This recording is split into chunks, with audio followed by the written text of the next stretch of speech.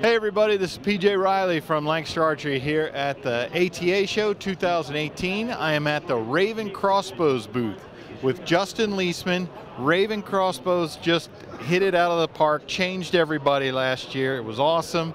Outdoor Life Crossbow of the Year. Justin, how do you improve on that? Well, we built on an awesome platform. So we've got the same dimensions that we had before. The bow's the same length, same width when it's cocked, 6 inches, 10.5 when it's not. The bow, the R20 this year is 430 feet per second, so it's a little bit faster than what we had with the R15 last year. Some other features are the foregrip's a little bit different. We changed the safety. Let me turn around so you can see it here.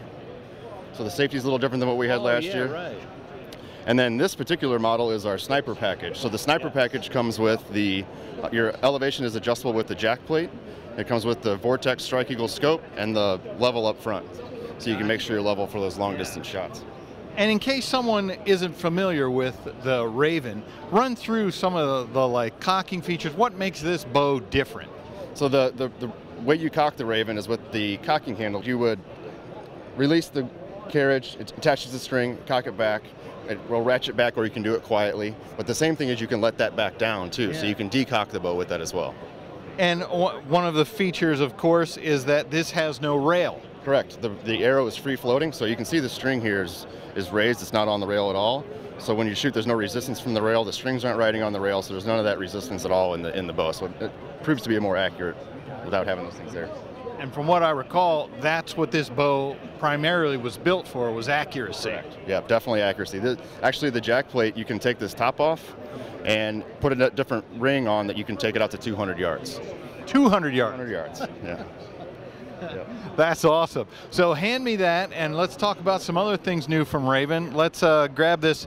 Now, this is not, people, hunters especially, always wanted a lighted knock. This is a version of that. Tell us what this is. So we do have the lighted knock, but it's a lighted arrow, so it comes all together in one piece.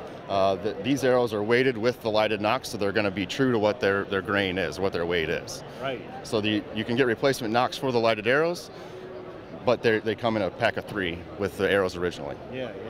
And I think you said 400 grains is what you guys shoot for. Correct. So to go over again, you can get replacement lighted knocks for the lighted arrows, but you can't put a lighted knock into a regular Ravin arrow. Correct.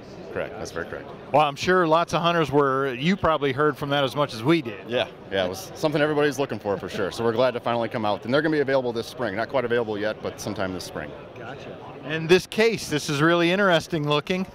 Also new is the hard case. So you can see that when we open it up here, got high density foam. You can put a fully assembled bow in here. So it can have the scope, it can have the quiver, it can have the crank, everything can go in there. Let's set this in there. I would go like this? Yep.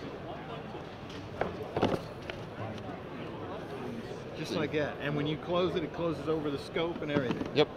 Nice. So it's perfect for travel, keeps it protected. All this stuff will be available on the website, so you can go check it out there, ravincrossbows.com. Brand new stuff from Ravin.